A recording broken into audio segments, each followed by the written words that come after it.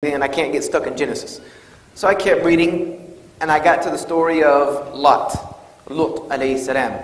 There is differences of opinion about from biblical scholars whether or not Lot was a prophet, and I've even had some preachers debate me, oh, Lot wasn't a prophet. I said, who cares or not whether or not you believe he's a prophet? God saw it fit that this man was important enough to put in his book. So there's reason to talk about him. He's in your book for a reason.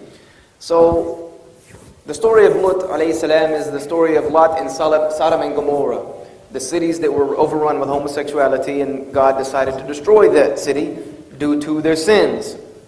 And he sent Lot to them to warn them. Now, there's another story about Lot that's really not as prestigious. And because we have young children here, I have to water the story down. Because if I give it to you uncut, it's not PG. It's not even PG-13. You would need to show ID to be able to tell you the story in full detail. And I'm just very serious. There are plenty of stories in the Bible that you need identification to prove you're of age. And it would be in one of those little stores with the blacked out windows. I don't know if you have those over here. But the story is of Lot and his two daughters. Lot had two daughters and no sons. He had no one to pass on his lineage as a male child. And his daughters were worried about this because he was getting old.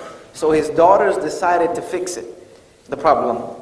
And the way they decided to fix the problem was the oldest daughter got Lot intoxicated. Here we go with the alcohol again. It seems like it's an overwhelming message in the Bible.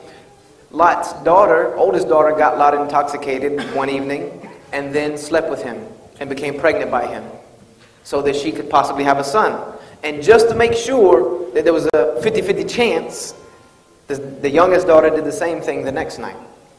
And they both became pregnant by their father.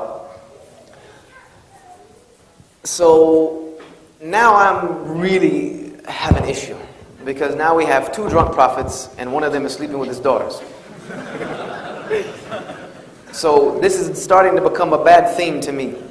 So now I'm really interested in the stories of the prophets. So I'm reading all of it, but I'm reading kind of quickly through because there's a lot of parts of the Bible that really you would wonder, like, what in the world is this even doing in this book? It has nothing to do with anything. There's an entire book called Ruth in the Bible that never even mentions God. It's a love story. It's like a romance novel. You're like, what?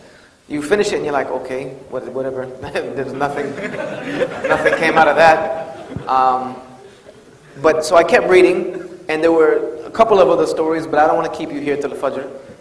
And the two that really caught my attention the most after the one about Lot